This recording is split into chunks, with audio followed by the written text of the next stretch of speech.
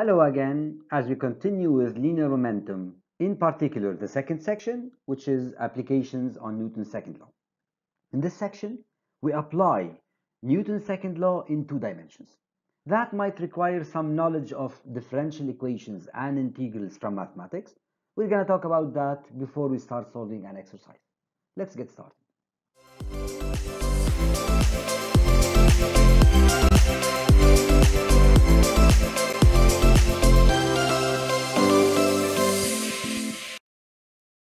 A simple action of a basketball player shooting the ball towards the rim. It's a simple projectile problem as we have seen it before. How would you treat a projectile using linear momentum and Newton's second law? This is going to be the main part of this section, in which we apply the knowledge of linear momentum along with our knowledge concerning projectiles to come up with a solution to this type of exercise. Before we start with the physics of a basketball and applying linear momentum, we need to use some ideas from mathematics. Let's make sure that we have seen them properly. Whether you've covered them in mathematics before or not, we'll just take a note about it. Notations of derivative.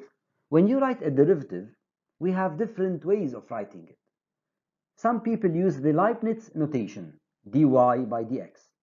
The advantage of this notation is that it shows that the principal variable x, it's shown in the denominator, and the dependent variable y, which is in the numerator. We all know that y is usually given as function of x. So when you write dy by dx, you are deriving y with respect to variable x. Another notation is the Lagrange notation, which simply uses y prime, y double prime, etc. Don't forget, y prime is the same as dy by dx. I'm not going to complicate things, but we need to know that these are two different notations. Now, what we use a lot in physics is the dot notation, which is known as Newton notation, dy by dt. So whenever you use y dot, that means you are deriving with respect to time.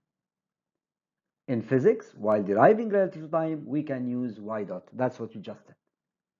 Now, differential equations. A differential equation is an equation including the derivative of a function and the function itself. It is essential to specify the main variable. How's that? If I say y prime equals to 2, as if I'm asking myself, what is the function that upon deriving I get to? The first thing that someone would ask is, you are deriving with respect to what? So if I am to derive a function, we always ask derive with respect to x. So yes, in order to answer the derivative question, I need to specify the variable, and in order to solve the antiderivative thing, I need to identify my main variable. Okay? Let's move on. The easiest differential equation that one can think about is y prime equals to k, where k is a constant. In order to solve it, you don't need to go into complicated notations. Simply ask yourself mentally, what do I derive to get k? Let's say k is 2 or 3 or whatever. So yes, what do I derive to get k? Before you answer, you would think about the variable. Yes, upon deriving I get k, but what am I deriving with respect to? Is it x? Is it y? Is it time t? Because we know that derivatives happen like that. So let's go to mathematics. Mainly in mathematics, the main derivative is x. So what do I derive? In x to get k, directly I come up mentally with kx. So yes, kx derived gives k. But I can also add a constant here. There might be a constant, and that constant upon deriving cancels out. So this is a mental solution of a differential equation. So the solution is going to be y equals k times x plus constant. Now, before you ask about the constant, in order to evaluate that constant, I need some value or values for x and y. To find the constant, use a given condition where x and y are specified. If that condition is not given, we just keep it as constant. This concept is known as primitives or antiderivatives. We didn't mention it here yet. We proceed. If we use the Leibniz notation, in which we have dy by dx equals to k, not y prime, to solve it, we get more mathematical and more procedural. We start writing equations. Over here, what you should do is separate the variables. How's that? Treat dy by dx as if it were a fraction, then cross multiply to get dy equals k times dx. Now dy and dx are differentials, meaning they are small variations of y and x. I will not go into the mathematics of showing these dy and dx, but they are related to derivative. So the best thing you can think about is that they are related to derivatives. In order to extract the functions out of these, we apply the antiderivative. Always think about it just like squaring and square root. We apply square root whenever we have square to get rid of it. We apply square whenever we have square root to get rid of it. So when you have differentials or derivatives and you want to get rid of a derivative, use antiderivative, okay, which is symbolized by the symbol integral. So we integrate on both sides. We have integral dy equals integral k dx. Now, what do I derive with respect to y to get 1? It is simply either x or y or whatever, but the main variable is y, so yes, anti-deriving this is y. What do I derive to get k constant, but in x this time? It is kx, just as we talked and said before. So if I proceed here, we will get y equals kx plus constant being the solution. We say this is the solution of the differential equation. In physics, instead of using dy with respect to dx, we write it dy by dt. But we proceed accordingly the same way. dy equals k times dt, integrate, so we get y equals kt plus y0. A nice addition in physics is that y equals kt plus constant, right? If time equals to 0, then y equals to constant. That y at 0, right? This is what we call the initial value, right? Or initial condition. So what's nice in physics is that when you integrate, you get the function plus the constant is directly the initial value of that parameter or quantity that you are determining. Now, a reminder about the basic integral that we use a lot is the golden rule, in which we have integral of x to the power m dx. Pay attention, we are anti-deriving of x or anti-deriving x relative to x. It gives x to power m plus 1 over m plus 1 plus the constant, given that m is not equal to minus 1. Now, when m equals to minus 1, we have new functions, etc. We have loads of equations that we can apply in differential equations.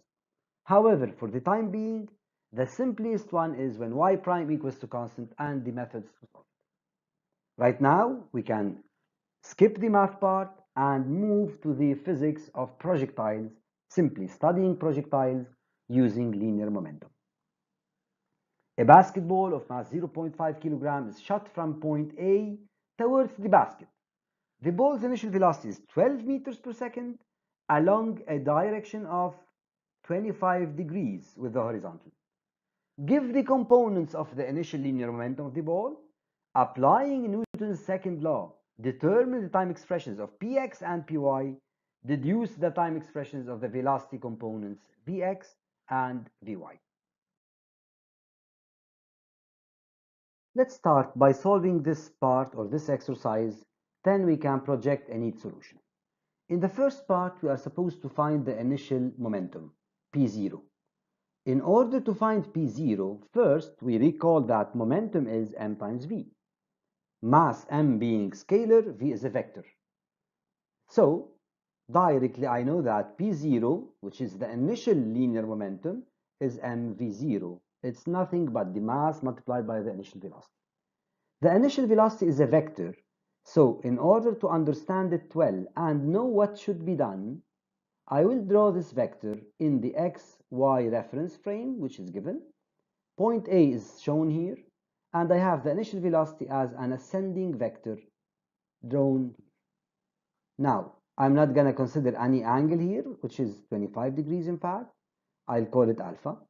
To make things easier, I'll use also color codes in which I'll decompose, or the triangle of decomposition in which we show the components x and y is to be shown in red color.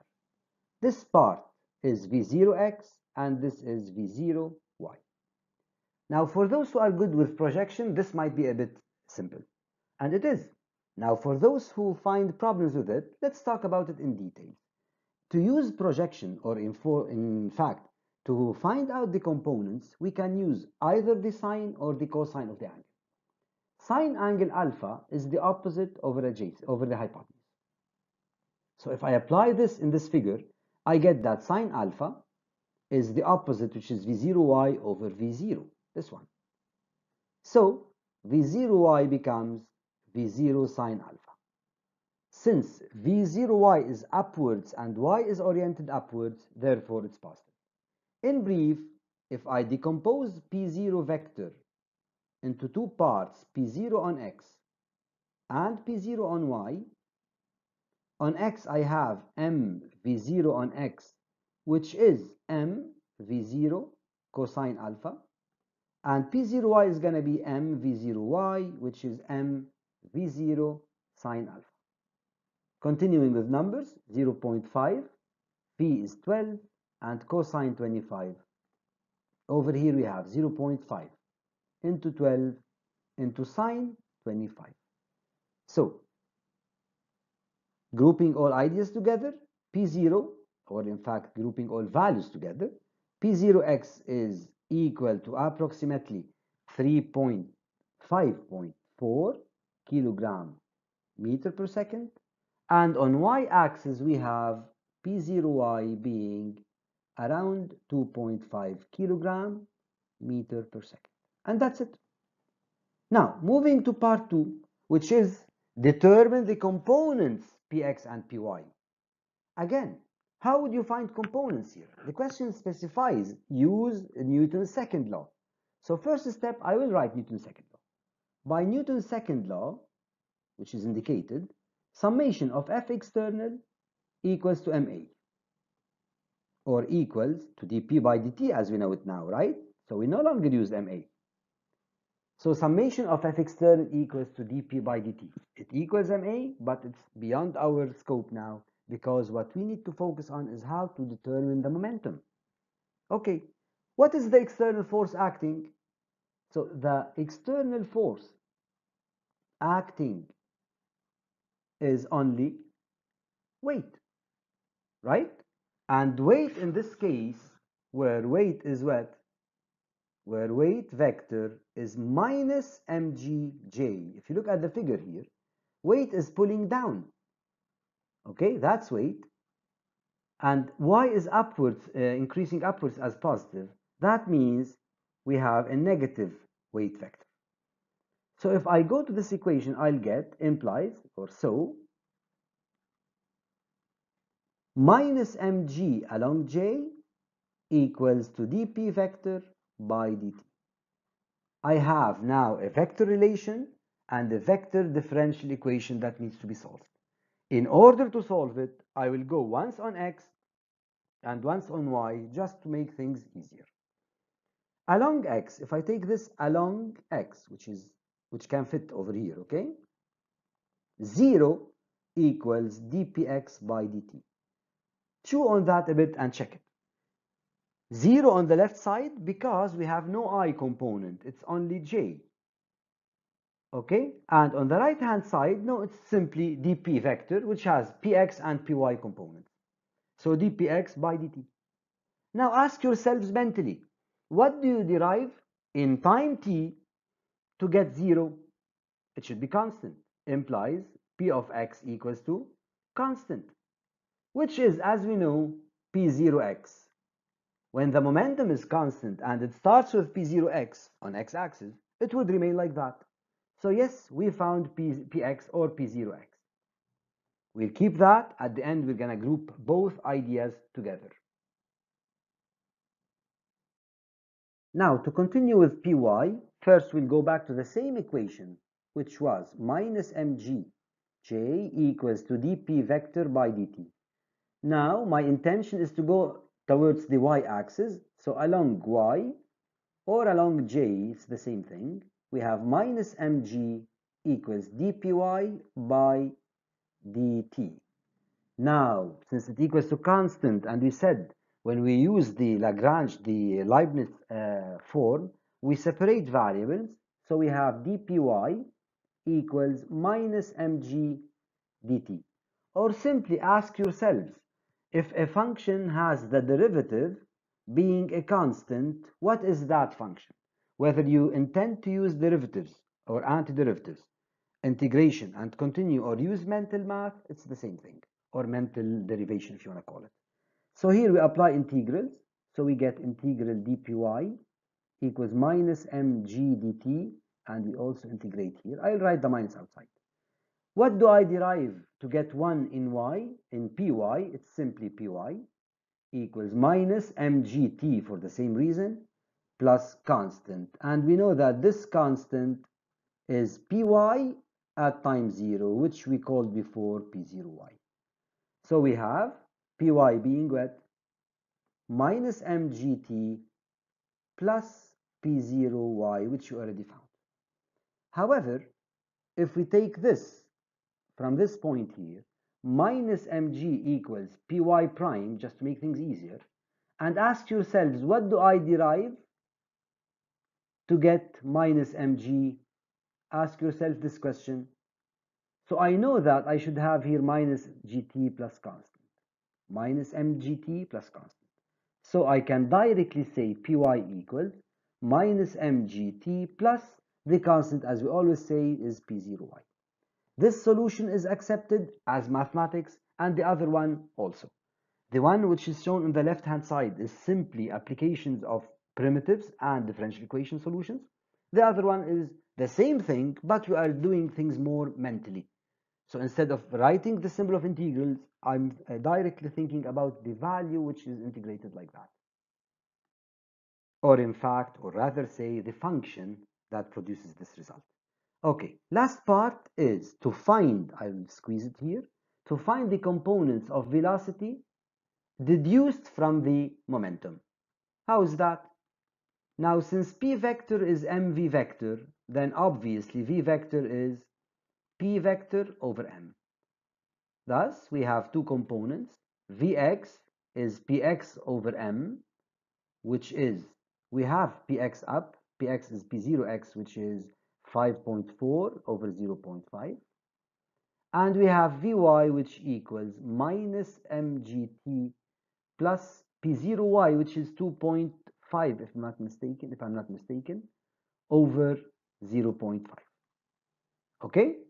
So the remaining part is just calculation. I won't go into there. Let's go check the solution which is typed. So everything that we talked about, decomposition by geometry of the figure, cosine and sine, okay? P0x is 5.4, P0 on y is 2.54. Now, moving on to the second part, which is to find the components on x and y. Okay, the only force acting is weight, which is minus mgj. dp by dt equals minus mgj is the same relation that we got here.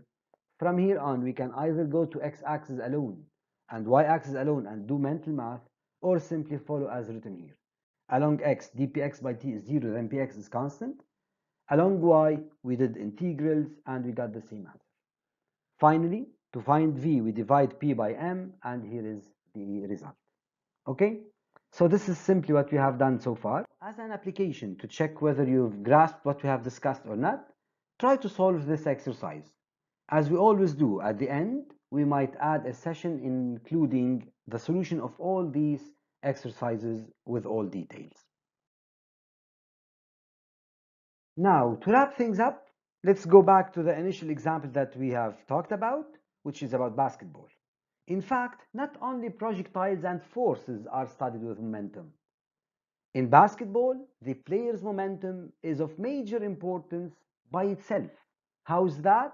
When a player is running, the momentum of that player should be taken into consideration whenever he wants to attempt a jump shot, or if he crashes into another player or anything else, because it controls his shots, dribbling, fouls, layups, and everything else. Thank you for the time that you've spent in this session. Again, in this session, we focused a lot on the mathematics used with Newton's second law along with momentum. Okay? Repeat it if you have any ideas which you find hard. If not, move on to the upcoming session. And see you then.